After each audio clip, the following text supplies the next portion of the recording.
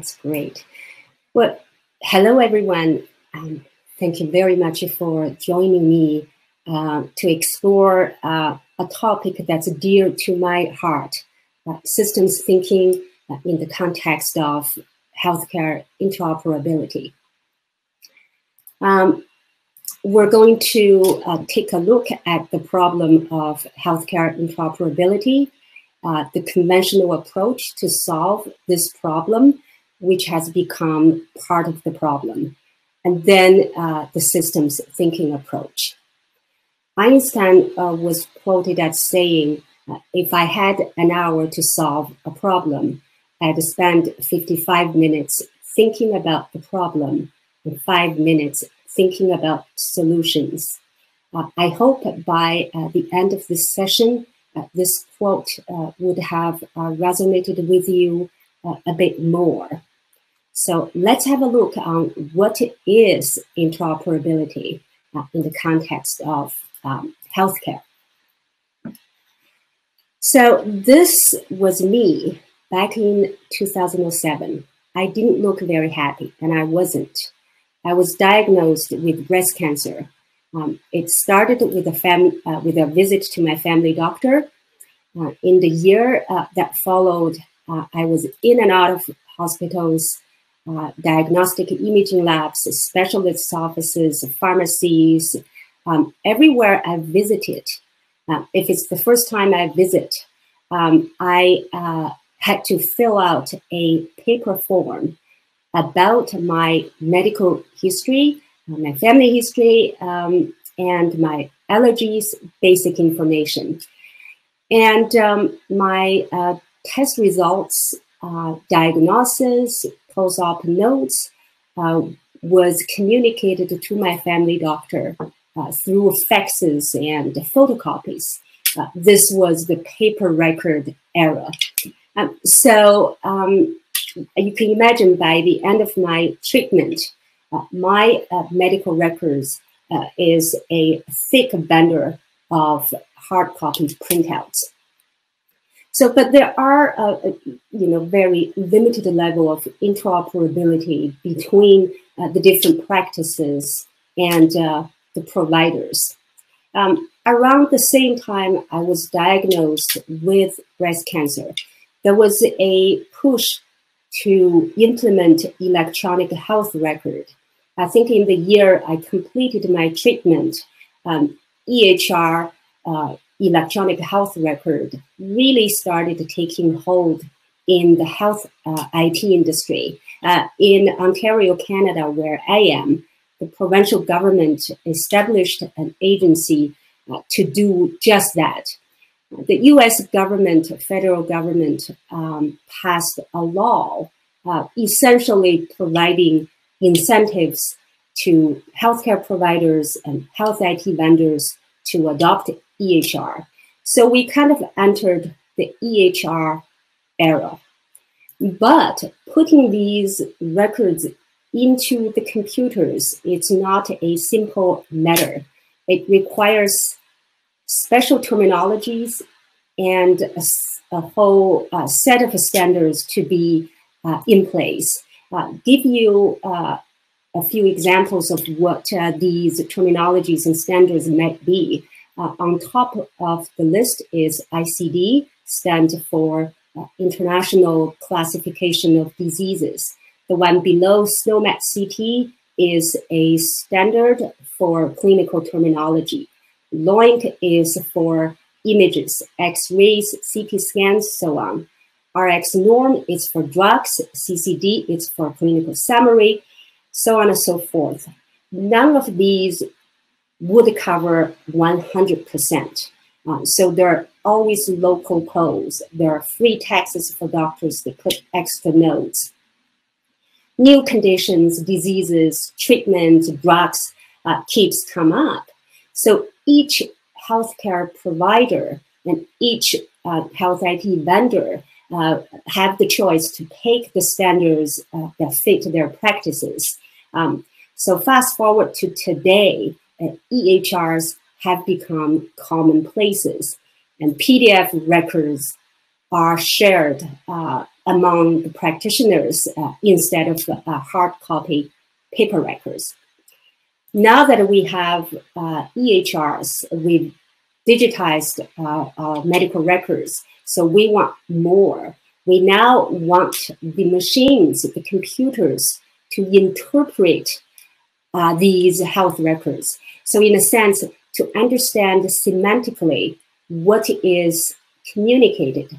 So it's the digitalization process we're entering, so that the machines can help us make clinical decisions, assist the doctors. What I heard from my work in this area is doctors actually make mistakes for up to 50% of the time. So you can imagine the push for machines to help with clinical decision support.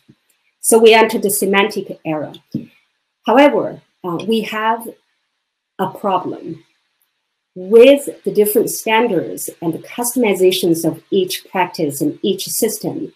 These machines don't really speak the same language or the same dialect. So we have a Tower of Babel problem. That means, how do you do this? So looking back into how we got here, we very much followed a linear analytical approach to the progression. We had a paper record, we digitized them, now we want the machines to interpret them, except we hit a wall. But we soldiered on. We said, no problem. The systems don't speak the same language. We can build the translators. We can map these different standards and terminologies. We can synchronize the terminologies so they're consolidated. We can re-engineer, standardizing the applications and the systems, integrating them. We can even implement new systems that use cutting edge, better terminologies. So I call these engineering or tweaking the parts, except one thing. They didn't get us far, and we still stuck right here at the wall. And we seem to be keep pounding on the wall and heading into a black hole. What went wrong?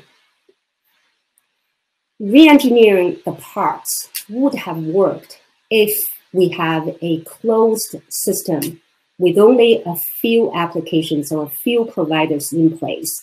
For example, if there are only 5, if there is only 1 hospital or even 2, then we can actually integrate, we can map away, we can standardize, we can tweak everything, it will work. However, we are in a different situation. We don't have just a closed field system. We have essentially an open system with hundreds and thousands of providers and EHR vendors.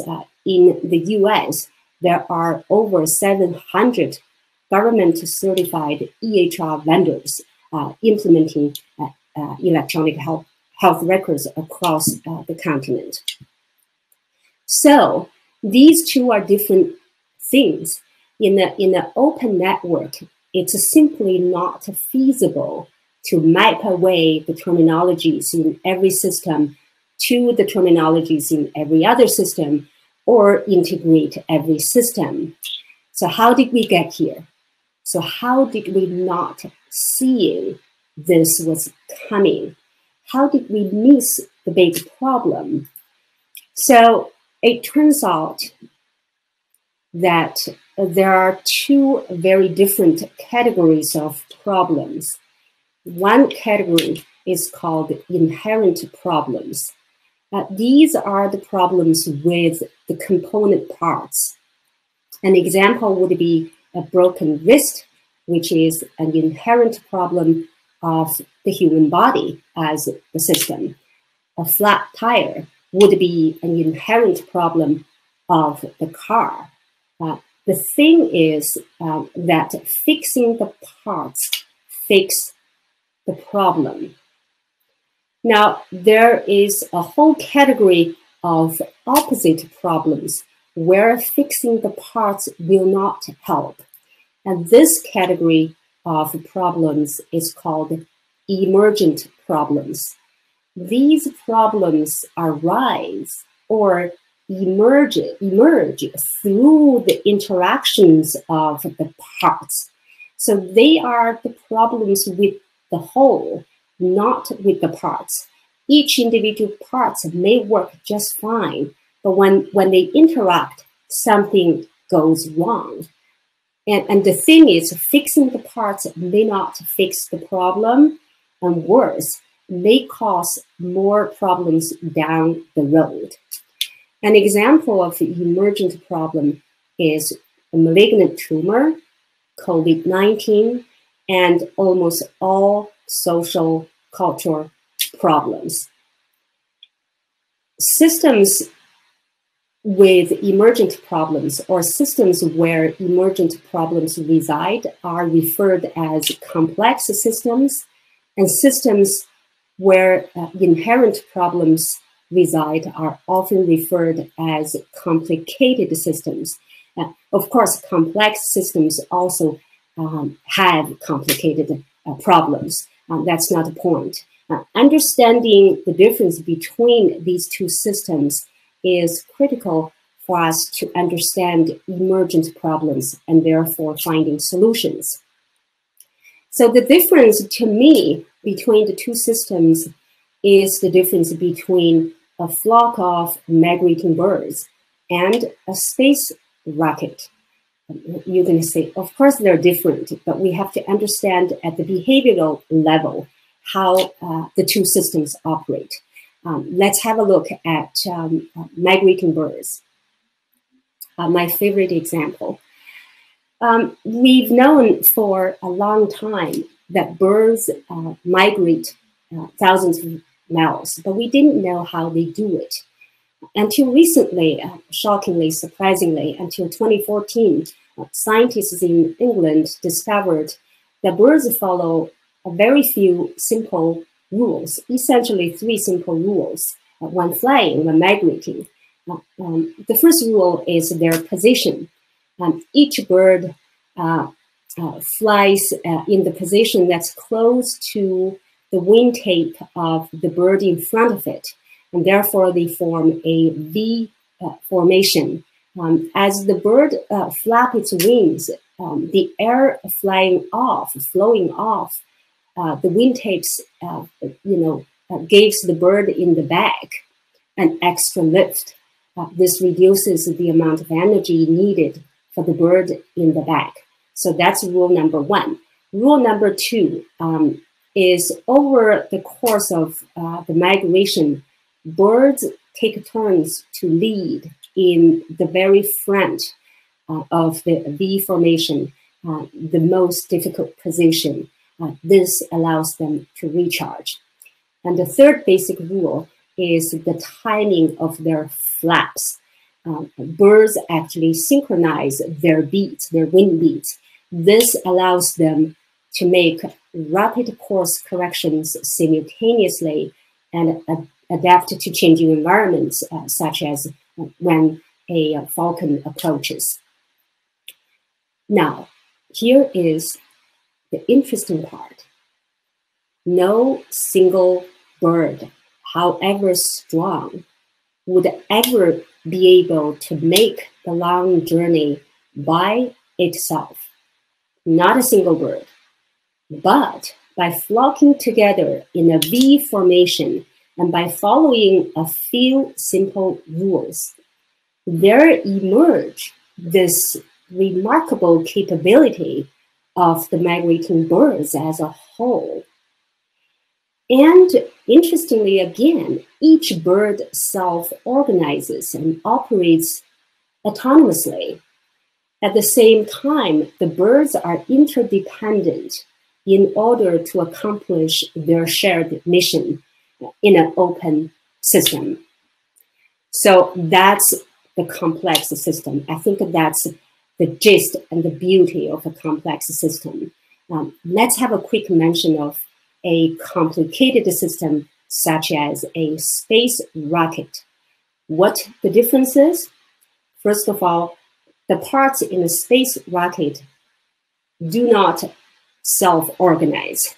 They cannot imagine these parts decide to do something on its own. No, they don't. They actually operate based on precise instructions and rule sets given by the central processing unit, the brain of the space rocket. So they just wait there until the instructions are there. So, you know, it's by design. The other thing is the space rocket is a closed system. And there are hundreds and thousands of rules governing and operating and guiding the interactions of the parts in a rocket, unlike in a complex system such as a flock of birds. Now, in addition to these, there are two things about complex systems that would help us understand the basics. One of them is a perfect understanding of the component parts does not convey a perfect understanding of the system as a whole.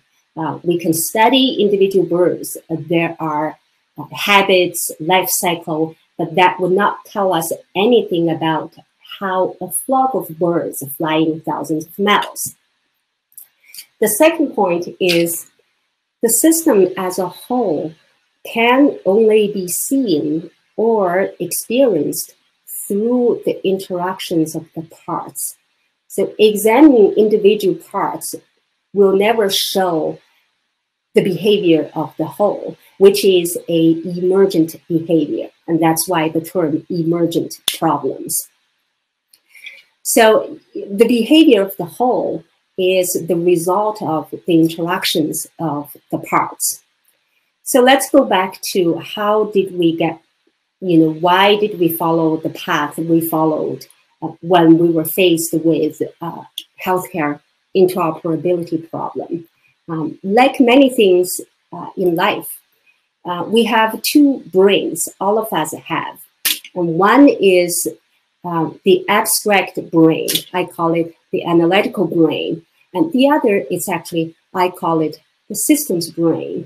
The difference is the analytical brain is responsible for breaking things down into smaller chunks so that we can better understand it.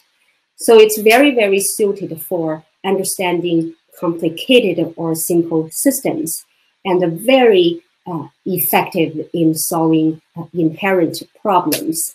However, the reason this brain is getting bigger and bigger is during the past century, we increasingly specialized in this analytical brain to the exclusion of our systems brain. They actually started shrinking. The two brains are supposed to work together simultaneously. I could spend 5 minutes on this slide, but I don't have that time. If you're interested, Ian McGilchrist's book, The Master and His Emissary, really does an amazing job to describe it. It's a thick over 500 books, but it's fascinating. So anyway, as a result of our industrial revolution and basically scientific revolution, we have become unidimensional and boringly predictable, as you have seen how we perceived the healthcare interoperability problem from our analytical mind, and we kind of started neglecting the systems mind. It is no wonder we are almost clueless in perceiving, formulating, and solving emergent problems. So what can we do about it? How can we rediscover our innate ability to think systemically? So I like, there are a few things we can do to practice this. So this is the few things that I want to share with you here. So this is the very well-known story of the blind man and the elephant. The parable has been used as metaphors in many, many fields. But the point that I want to make here is about the importance of the whole context, the complete context. In this story, in this parable, without any preconceived notion of what an elephant looks like, all efforts by the group of blind men to identify the elephant by touching its different parts proved to be ineffective. So having different perspectives may not help us perceive or visualize the whole. And therefore, when we face emergent problems, it is important to kind of consciously think of these few things. First is try to synthesize and visualize the system as a whole. Now, not dive into a specific individual parts as we conventionally enjoy doing.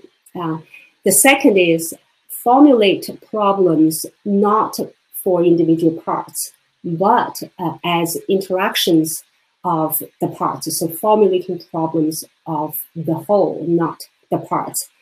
You know, once we've done this, we can actually start designing the systems, you know, as interactions of the parts. So we're really designing interactions.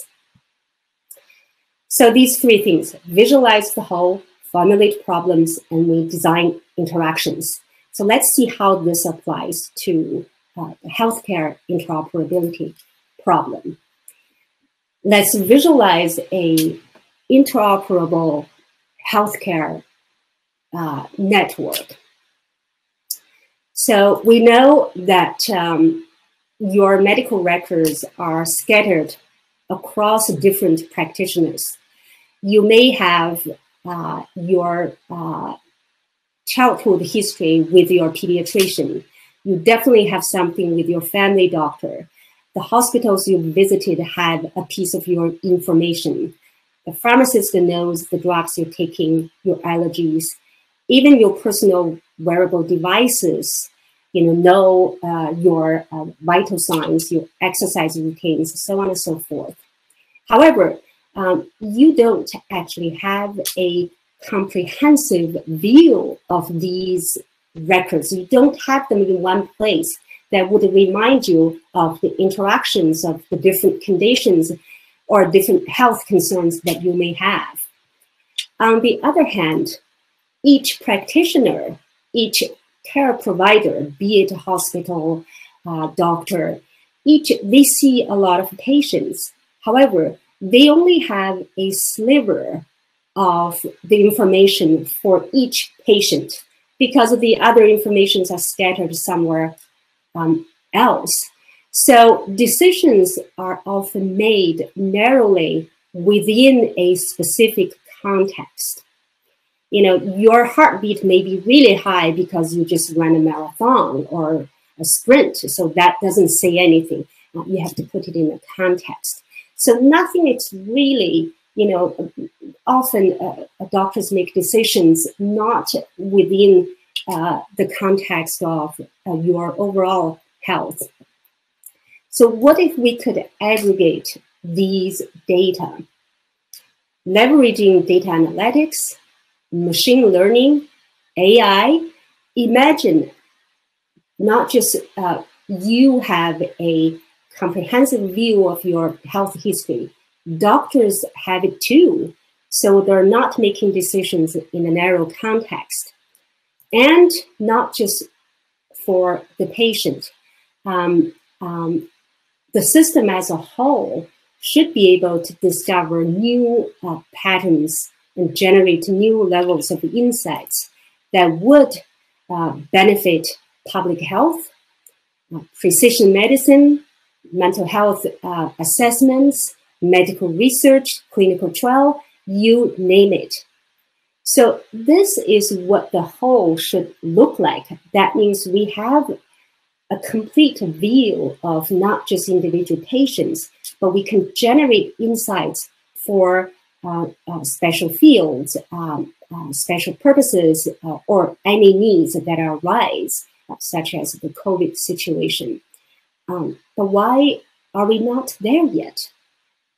why haven't we built a system sort of going into this direction? We kind of know vaguely we're heading over to this, and everybody talked about this, but we're somehow missing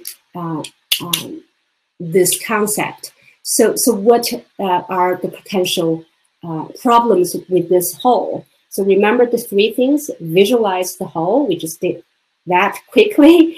And then the second thing is formulate the problems of the whole, or the interactions. And let's check that out. We have a very diverse network, meaning the participants could be patient, family doctors, specialists, public health, researchers, payer, hospital, labs, insurance, pharmaceuticals, and there are potentially thousands of them. As we've mentioned, it's not feasible for each one of them connect directly with everyone else. So in order for us to aggregate information for each of these providers to communicate with each other, what we need is actually a simple exchange, a place where they can actually exchange all these information. And so these dispersed systems can actually connect and share data and benefit in return. So this leads us to exchanges or marketplaces. So, well, exchanges and marketplaces are not new concepts at all. They have existed since the beginning, from ancient bazaars to farmers markets to credit bureaus to today's tech darlings. We've seen it all. So keep in mind about credit bureaus, because I'm going to come back to this very quickly as soon as after this slide. So I'm so sorry to interrupt, Joanne.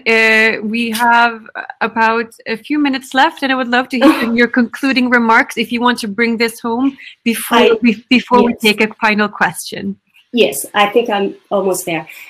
So the purpose of these are facilitate exchanges between self-organizing interdependent groups, and the business model, the type of business is called a platform business. And the differences of this, you can look, it's very clear.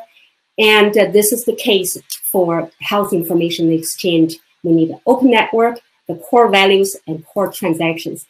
And this is just a PS. So this very much concludes the presentation. We've gone through the problem, the conventional approach, the systems thinking approach. So thank you, Guru. I'm ready for questions if there are any. That is fantastic.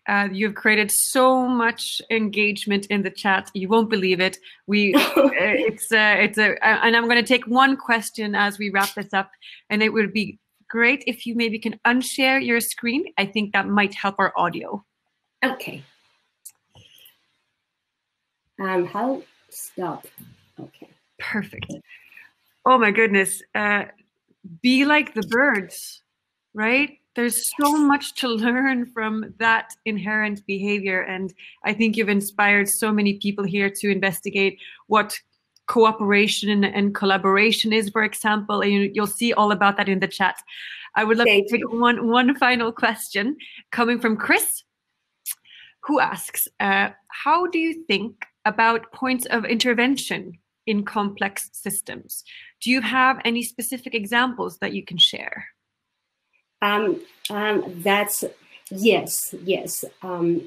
I call it acupuncture points. So we tend to think of interventions as destructive. We have to destroy the whole system before we can improve. That's actually not true. If you observe nature, it's always adapting to the environment.